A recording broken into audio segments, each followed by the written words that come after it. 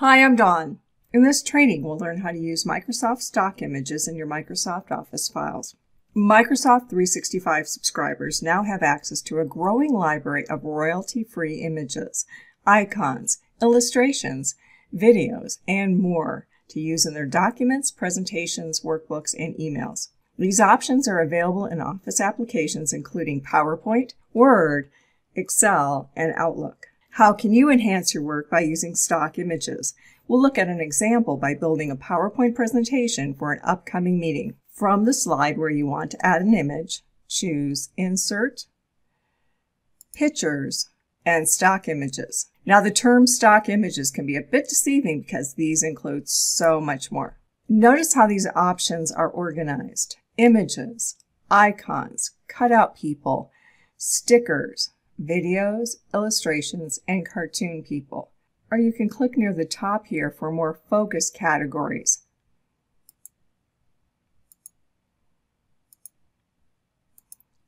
So quite a variety of options. For this presentation, I'll put in a search word or term. And so I'm looking for chocolate.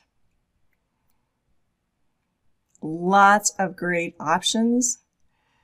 But this looks like one I'll use. Now we can insert more than one image at the same time. But for this I'll choose Insert. And now we have the image where we can move it, size it, reposition it. But the bonus of adding this image is that we've also enabled the design ideas in PowerPoint. So this is another great tool in PowerPoint 365. Design Ideas is supported by many of the standard templates. Check out our video in this channel for more information about Design Ideas. Although I could manually position this image in this title slide, instead I'll leverage Design Ideas and let PowerPoint do the work for me. Now with just a few clicks, I have an image and a nice layout for my title slide.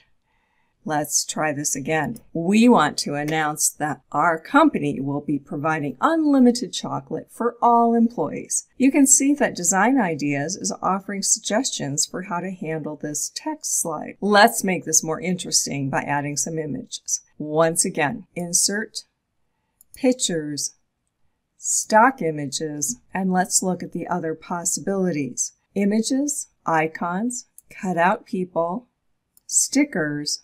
If you're in PowerPoint, videos is another option, illustrations, and cartoon people. Not all of these would be appropriate, certainly for a business presentation, but there might be other uses in education or for personal, where some of these options can help you to quickly and easily enhance your presentations. Let's go back to Cutout People. This gives you a lot of different options. For instance, these are grouped by different people. And so if you wanted to, for instance, use these images of Anthony in multiple places, you have it very easily. But let's search instead for excited people. That is, they found out they can have free chocolate. So let's add some of these images. Well, there's a lot of possibilities here. Let's see. I'll add this excited person, and how about this one? So Insert, and at this point now, they're both selected. We have a couple things. We probably want to size them, and we might want to do that individually. So I'll click Away and move this image. Need to make it a little bit shorter so that it fits on the screen. And the same with this one. Well, one of the nice things about those cutout people is that they have a transparent background. Let's look at that. When you see these images that have this checkerboard or this grid background, that means that they have a transparent background. This means you can lay them on colored backgrounds for a slide. Other images like illustrations are also transparent. So they're pretty excited about having this free, unlimited chocolate. Let's look at some other options where we can leverage these stock images. So I'll add some text here. I'd like to add an image to this. So once again, Insert, Pictures, stock images and look at illustrations. In these illustrations, the accent color is currently gold, and that may not be what you want, but don't let that put you off because this is easy to change. I'd like to see a laptop, so I'll put in technology as my search, and this one looks like that'll work. I'll select it, insert, and now notice the accent color has changed to fit the theme. I'll size this and move it over to the right, but I could still change that accent color with the illustration selected. Let's look at this context-sensitive ribbon tab, graphics format, and here is graphics fill. So these are the theme colors. Maybe instead I'd like to use the accent color green, or for this one, I think I'll choose the blue. So once again, in just a couple clicks, we've been able to insert an image and even make modifications to it. I'll add another one. And this is found under icons for chocolate. And what if we want this to be an accent, a logo, something like that? Maybe I'll make that a little bit bigger. But I can go back to that graphics format again and the graphics fill.